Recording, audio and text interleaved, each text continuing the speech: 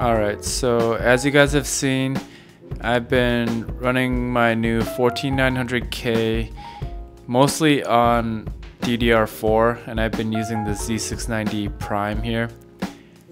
I originally had it installed on my cryo cooling custom loop over here, but Intel is awesome and has not updated their cryo cooling software to support their new chip yet. So no word on that, no mention of 14th gen on the cryo cooling webpage. When I reached out, I just got a generic response. Same with somebody on my Discord. So I'm not really holding my breath for that, unfortunately. So it will be my SP114 13900K in the cryo cooling setup until they get 14th gen on there. In the meantime, I went into my hardware closet and broke out my old Z790 Hero. I've been neglecting this thing pretty badly, as you can see. It's got a really thick layer of dust settled on it. We're gonna make some use of it now.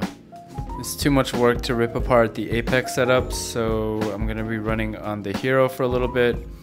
I've got a Kingpin as well, and the 13600K is on that one right now. I'll probably test this on the Kingpin in a little bit too, but for now, Hero first. For RAM, I have SK Hynix A die, 2x16GB capacity.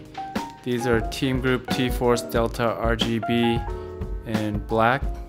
I brought over the Sabrent Rocket 4 Plus that I was running in the Z690P setup. That's handling storage, and then graphics is the MSI Gaming Trio 4090.